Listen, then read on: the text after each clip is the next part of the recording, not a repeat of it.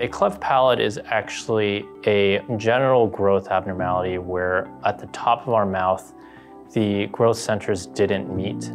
And ultimately, this leaves a hole where ultimately there should have been a conjoined area of tissue. On average, it affects about 1 in 1,000 live births. Patients of Asian ethnicity are about 1 in 500, and patients of Caucasian ethnicity are a little less frequent.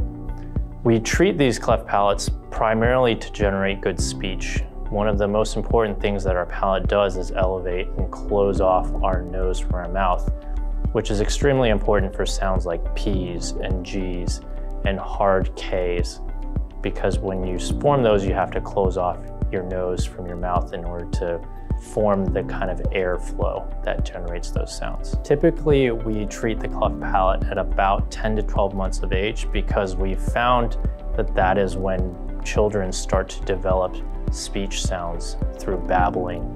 We want to have their palate in continuity so they don't learn bad habits with how their palate is moving. Outcomes are typically very good. About 10 to 20% go on to need additional speech type surgery. However, they are still learning good speech habits in the interim.